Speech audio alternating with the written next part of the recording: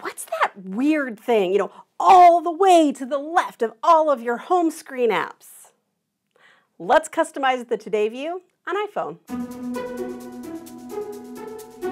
A lot of folks ignore the Today view rather than taking advantage of it. Let's look at the anatomy of the Today view. At first glance, it just looks like a whole lot of rectangles. So it's a whole long thing of widgets that you can scroll, which is cool, but it's actually made up of two different types of widgets. I know. Why? The top are basically home screen widgets. They're basically the widgets that you can put on any page of your home screen. Below the home screen widgets are classic widgets. These are the older types of widgets. It's actually a lot less intuitive, but the classic widgets have options for interactions that the home screen widgets don't. Home screen widgets are designed to be glanceable information, but the classic widgets, you can interact with them a little more.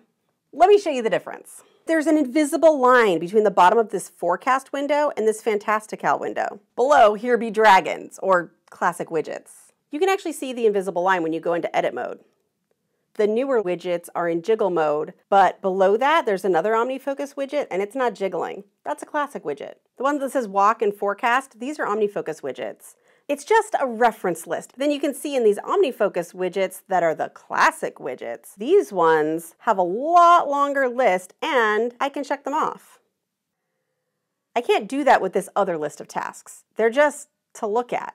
I can tap it and it will take me to the perspective, but that's not as convenient.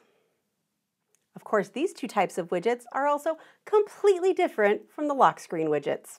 Thanks, Apple. You can remove the home screen-like widgets with the little subtract button, the same way you would on the home screen. But for the classic widgets, we actually need to hit Edit, Customize, and hit Subtract and remove, or add them back in. You could get rid of all of them and just have a kind of blank screen. Conversely, you could use it as a handy scroll through because it is kind of nice to be able to scroll through a whole page of widgets. If you see anything you don't want there might be a way to stop it or get rid of it. It's worth trying. You paid a lot of money for your phone. You deserve to have the phone look the way you want. Except apparently for the app library, which you can't turn off. What do you have on your Today screen? Is what's there on purpose, or was it just there? I'd love to hear about it in the comments. Thanks for joining me. Until next time.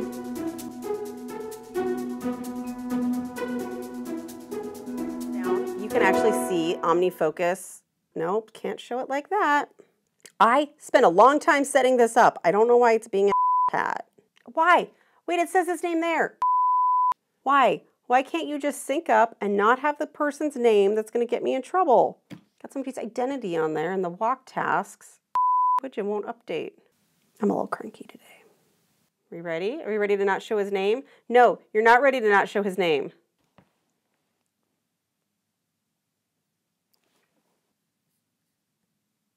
I actually cleared out all the ones so it wouldn't have anything it wasn't supposed to, but somebody scheduled since then, and so it just appeared. And these don't update until they just feel like it. Widgets don't update until they just feel like it. That's how they work. And is his name still there?